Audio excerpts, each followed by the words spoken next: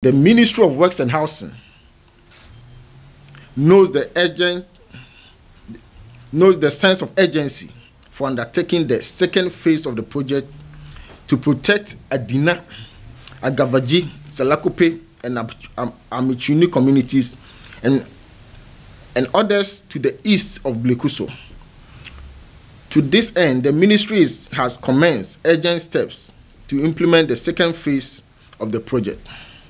The ministry has finalized the evaluation of the relevant proposals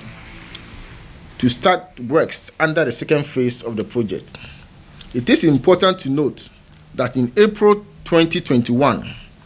a technical team from the Hydrological Services Department of the ministry, upon my directive, traveled to the affected communities to engage the municipal chief executive and some community leaders on the matter of the implementation of the second phase.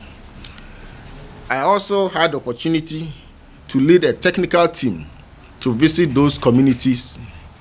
to have a first-hand understanding of the matter and the situation on ground.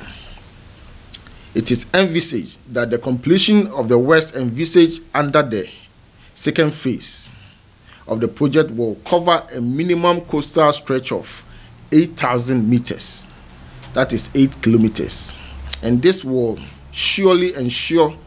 the total protection of the people of Agavaji,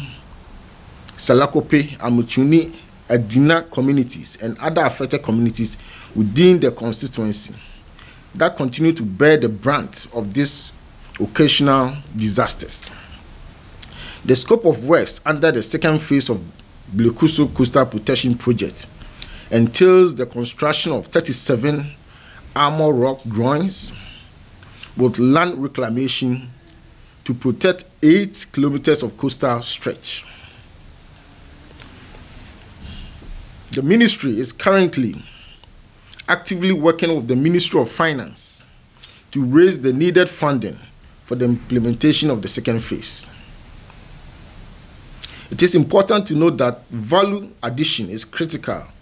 in ensuring that a platform for recouping the capital investment is provided. Thus, in addition to protecting lives and properties, the works under the Blekusu Coastal Protection Project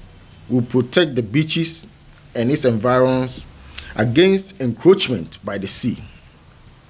address the current environmental deterioration, mitigate the social and economic consequences of beach erosion,